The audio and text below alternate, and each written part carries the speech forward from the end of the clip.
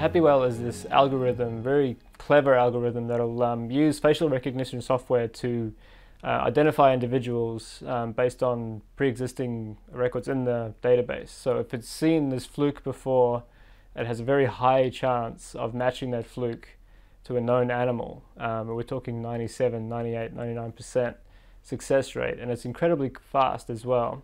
So we've imported the image here of our whale that we want to find out who it is. In Maui, this is always the fun part, where we can put these through and then see who comes back. There we go. And it comes up as Southeast Alaska number 1789. That's how quickly it'll go through and hundreds of thousands of images, find the fluke. It's not a particularly distinctive fluke. It's about 71% confident, and we can then visually confirm these, which is a lot quicker, a lot more efficient with our time, allowing us to do other things. And it's revolutionized the work that we do.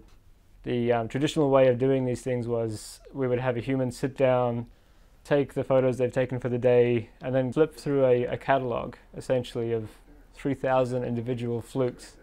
And they would have to go through and just find the one that matches. It just means we can now track these individuals over much wider areas between Hawaii, Southeast Alaska, Russia, Aleutians, throughout the entire North Pacific.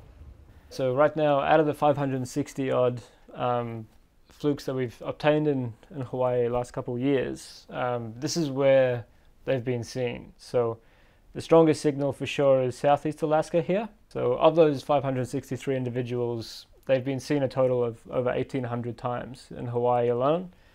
But you see it spreading a little bit. So Southeast Alaska, we have British Columbia would be the second strongest signal. You'll see some of them are going across between Hawaii and Mexico, which is interesting considering this is a threatened population in Mexico itself. But we also have animals from Russia and the Aleutians. We have more and more individuals being put into this database. It allows researchers to share data, collaborate together, all for a common cause, just allowing us to not be in our bubbles as much, but also allowing us to get more answers out there together.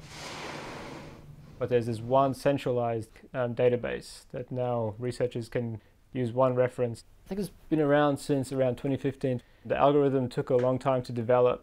People like Ted Cheeseman have been extremely instrumental for this, and everybody's working together now with him and Happy Whale to make sure that we keep feeding the algorithm more and more information to get it better and better.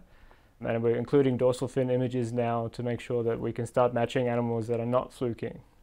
So Happy Whale is not just for researchers and scientists, it's also for the general public to contribute their images, which are just as important. And the cool thing about Happy Whale is there's a portal there. You can submit your images, your fluke images, when you get them, either, doesn't matter where you are in the world, and that way you submit your image, your location, the time, and you'll get an email notification back saying, hey, this is a new whale to science. You could probably name it. Or we know this whale already, thanks for submitting, and we can send you updates on that whale if you're interested in the future. And on the side here, you can see the different contributors to that whale. And sometimes these whales are seen many different times. And this is all information that's useful because we can see how long an animal is hanging around on the feeding grounds, on the breeding grounds. Was it seen with the calf one year? Did it show up with a new scar of some kind?